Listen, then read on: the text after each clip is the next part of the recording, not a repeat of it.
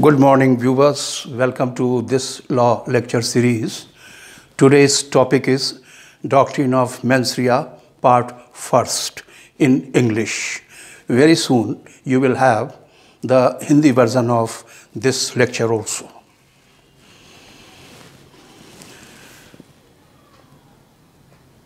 Here is a corrigendum or correction. In the lecture 1, the date of commencement of the IPC has been wrongly mentioned. Please read that with the correction that the Indian Penal Code came into force in British India with effect from 1st January 1962. Kindly correct it and read it accordingly. Now, in this lecture, here is the synopsis. Evolutionary course of the doctrine of mens rea. Doctrine of mens rea has no English origin. There should not be a confusion that the doctrine of mens rea has an English origin. It has no English origin. Till the 12th century, the doctrine of mens rea was totally unknown to English criminal law. Then, the English criminal law was based on strict liability. Mens rea, or guilty state of mind, was regarded as something irrelevant to constitute a crime. If my act is against criminal law, I am held liable invariably. I did not intend to do that act. I had no knowledge about that act. No intention or knowledge or state of mind was regarded as something totally irrelevant. The liability of the accused was supposed to be strict. If he did anything, whether knowingly or not knowingly, intentionally or unintentionally, having reason to believe or having no reason to believe, he was to be made liable absolutely.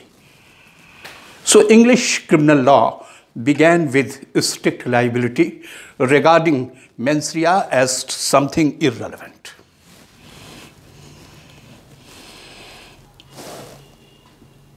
English law was very irrational at that time.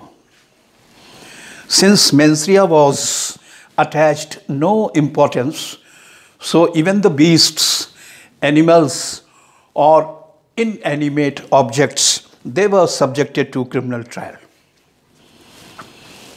Say, if a horse kicked me, then that horse was regarded as an accused, and it was subjected to criminal trial.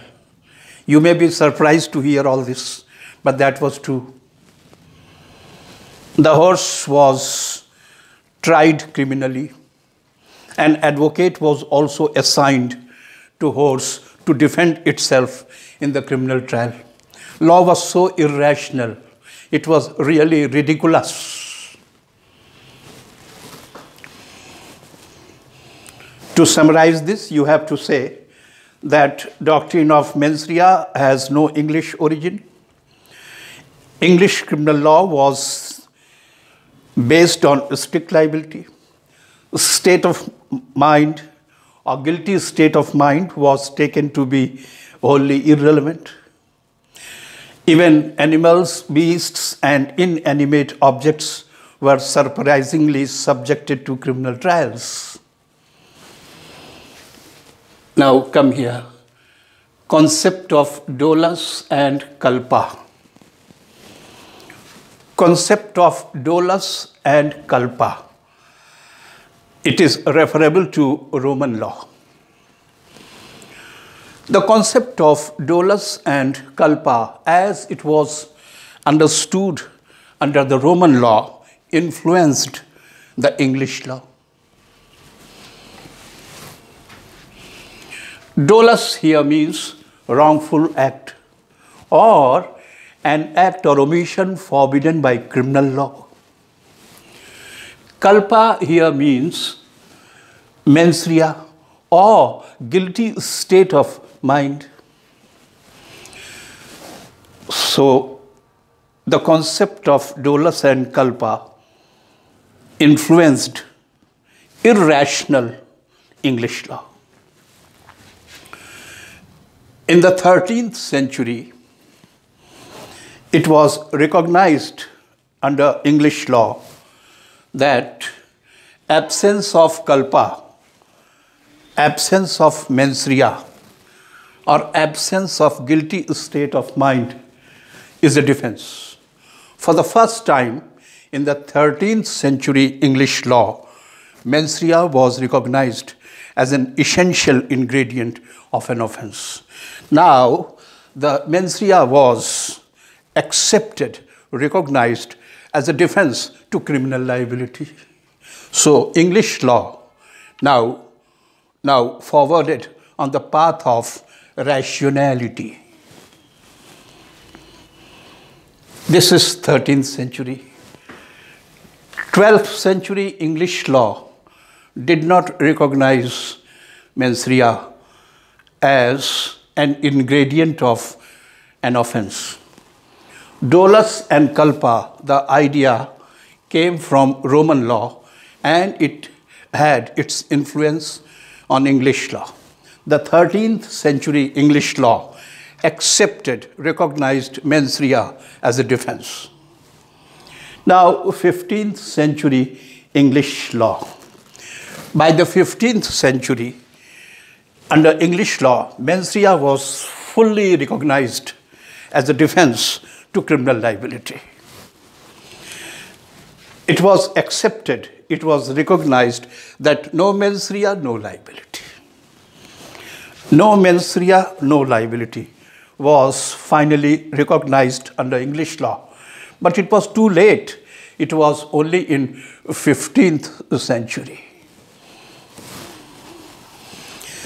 With such a change in outlook, with such a change in the philosophy of law, the animals, beasts, and inanimate objects were absolved of criminal trial.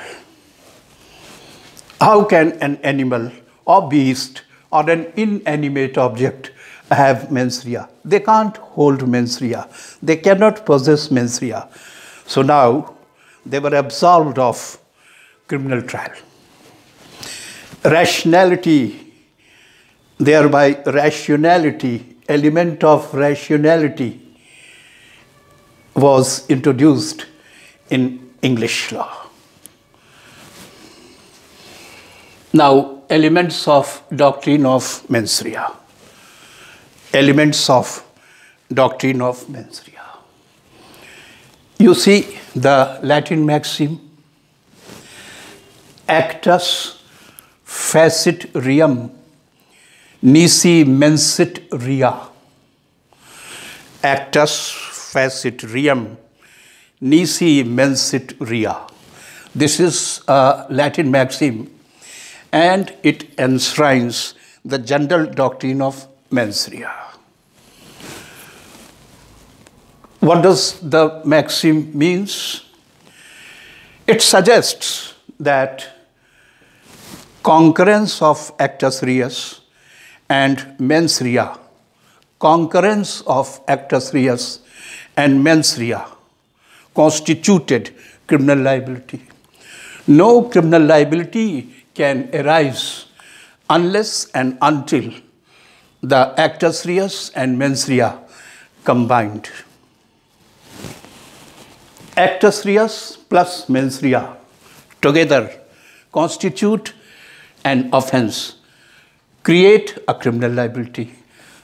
This is the basic sense, basic meaning enshrined in this Latin maxim. Now, Two things are there to create criminal liability: actus reus and second, mens rea. Now, what is actus reus? Actus reus means an act or omission forbidden by criminal law. Something prohibited, something forbidden by criminal law is called, may be called actus reus. Actus reus means act or omission forbidden by criminal law. Mens rea. Mens rea means guilty state of mind, mischievous mind. It may be criminal intention. It may be in the form of criminal knowledge. It may be in the form of reason to believe. So actus reus means act or omission forbidden by criminal law. Mens rea means guilty state of mind, criminal intention, criminal knowledge, or reason to believe. Actus reus and mens rea, when combined, criminal liability results. This we call doctrine of mens rea. Next, in the next lectures. Thank you very much.